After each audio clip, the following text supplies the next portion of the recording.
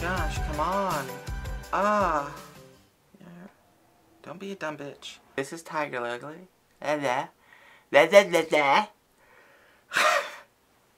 I cannot speak. I can't speak. I need water, apparently. Okay. Trying to calm down. For some reason, I'm nervous. Okay, that's better. Hello all my fellow star travelers. This is Tiger Lily, and welcome back to my channel.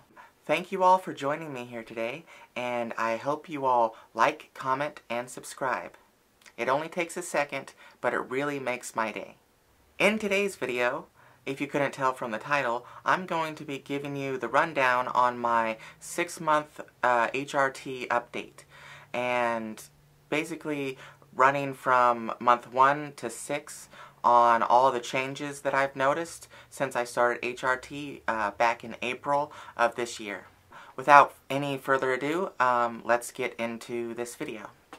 Month 1, I really didn't notice any changes until about month 2, when I noticed that I started to develop a really sore chest, to put it politely. Other than a little bit of soreness and tenderness, I didn't really notice any development at all, but I'm not really sad about that because I really didn't start with nothing to begin with, so that's perfectly fine with me.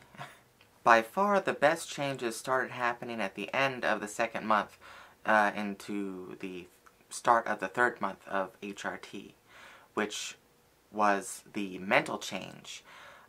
Before starting HRT, I was literally in the worst clinical depression of my entire life.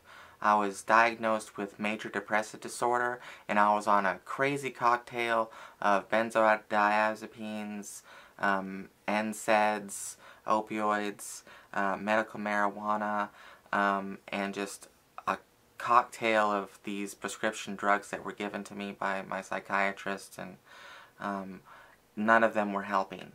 Once my brain got the right hormones in it, boom, magically, it goes away. Completely goes away.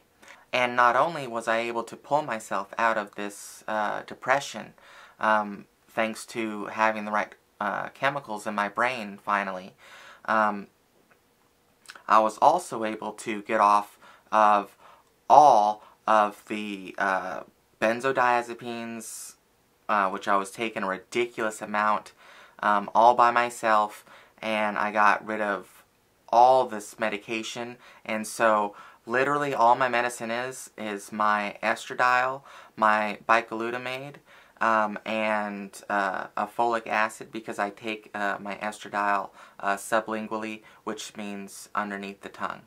And the folic acid is just like to help protect my gums. Yeah, that's the best change that's happened so far, and that was into the start of the 3rd month. I was also really surprised that for the first time, I felt in control of my food. How much food I was eating, and didn't feel like I was eating out of impulse or anxiety anymore, which was amazing. And since then, since June 1st, I've lost a little bit of weight. All told, since then, I've lost 54 pounds, and I really haven't been trying to lose weight. I am still recovering from a really bad series of foot injuries, broken metatarsals, which took 3 months to heal, and then right after it got healed, somehow I tear 3 ligaments around the cuboid bone in the same exact foot. And it's been 7 months healing, and I still have a few months to go, but I have gained a bunch of strength in it, and I'm getting stronger just walking and doing things like that. And hopefully within a year, my goal is to lose another roughly around 120, 130-ish pounds, hopefully, which I know I'm going to achieve because food doesn't rule my life anymore. So that's also another really awesome change that's happened. Okay, into the third month of HRT. I noticed that my skin had started to become a lot softer. And along with the skin becoming softer, I noticed on my hairline that up in here, when I go like this, there's new baby hairs that have started to grow, which is really awesome. Another really cool side effect of the HRT that I noticed was that it's helped quite a little bit with some fine lines I had in my forehead to pretty much go away. I also have a really good skincare routine that I may do a video on at another time. For now, I think the most effects of the little fine lines I had on my forehead were thanks to a boost in collagen production in my face that has started and has basically faded that wrinkle away, which is awesome. Along with it fading some fine lines on my face, another strange little side effect was that I noticed my body odor had changed. And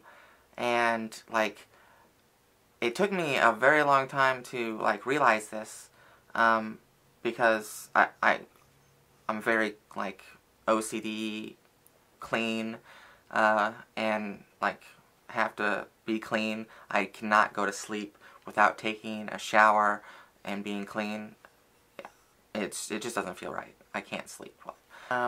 A more recent change, I would have to say it probably happened around the 4.5 month mark, which is I noticed my body hair, and I didn't think this change was going to happen so fast, but on my arm hair right here, I have a little bit of dark hair right here, which I'm not too fond of, but for the most part my arm hair on both arms has thinned out and kind of gone a little baby hairish, which is also very much appreciated.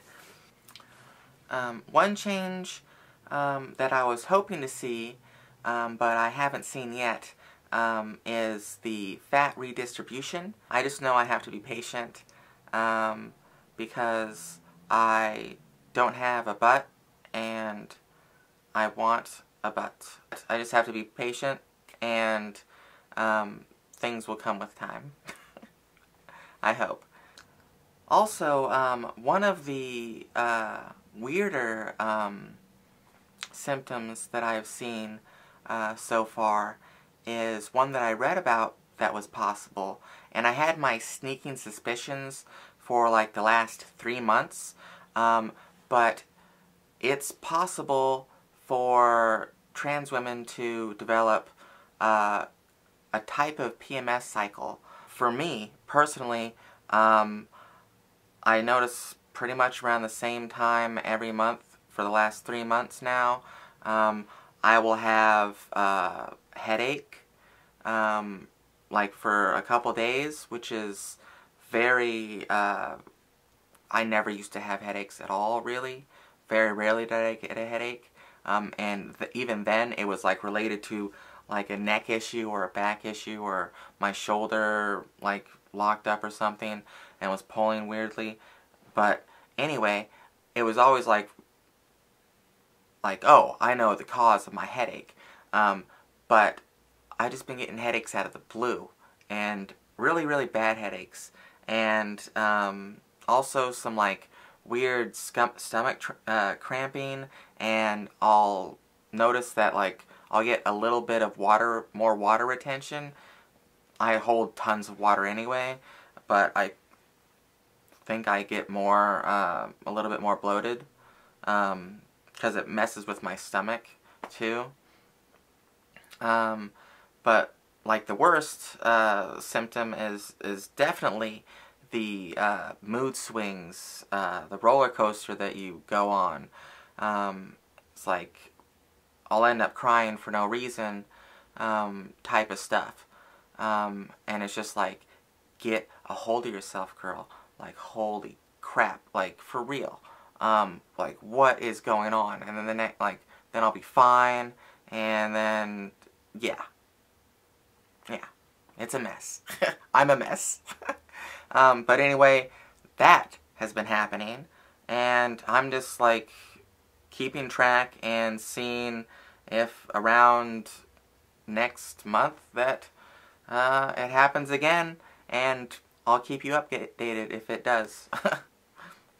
Also, another update, not really HRT related, but still update is the laser hair removal progress I've made so far.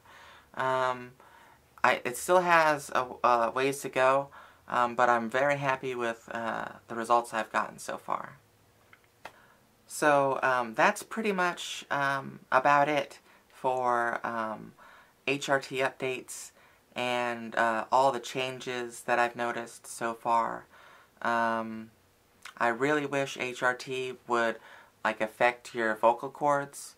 I desperately need some like voice lessons, and they're just too expensive right now for me to have them. But I desperately want them. It's literally going to be the only thing on my Christmas list. Yeah, I'm really dysphoric about my voice, the sound of my voice. Really bad. I will get into story time about that. I can make a whole video on that. And it's a good chance it's going to make me cry, which is why I'm not trying to get into it here. For next month, I actually have a doctor's appointment with my endocrinologist. It's a video appointment. And I will be updating you on how the appointment goes and about any new changes that happen that I notice when they happen in later videos. If you've made it this far, thank you, wonderful people, from the bottom of my heart. And remember, we're all here to love and lift each other up. I'll see you in the next video. Say goodbye.